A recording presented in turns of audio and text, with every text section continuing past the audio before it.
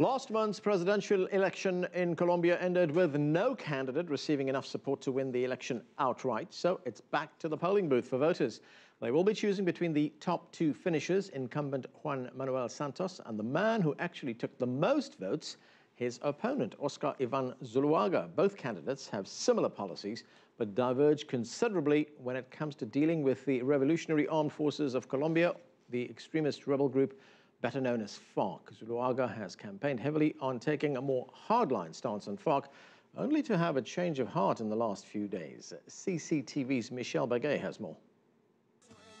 Colombia's former finance minister, Oscar Ivan Zuluaga, was victorious in the May 25th presidential elections, taking 29.25% of the vote against 25.68% of incumbent President Juan Manuel Santos. Now the two will face off in a runoff.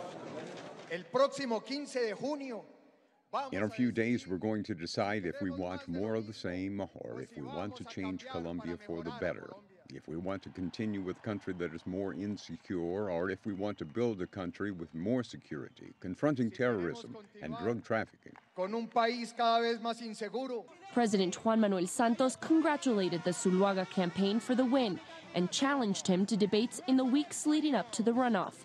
Santos presents himself as the candidate of peace, who is trying to end 50 years of armed conflict through negotiations in Havana with the rebel group Revolutionary Armed Forces of Colombia, also known as FARC. We will show that we're determined to end a half-century-old conflict of pain and blood. That you can bet on us for an inclusive country, a modern country, a united country, a country without war. Zuluaga has recently dropped his threat to end talks in Havana. However, he continues to say that if he is elected president, he will insist that the FARC agree to a unilateral ceasefire.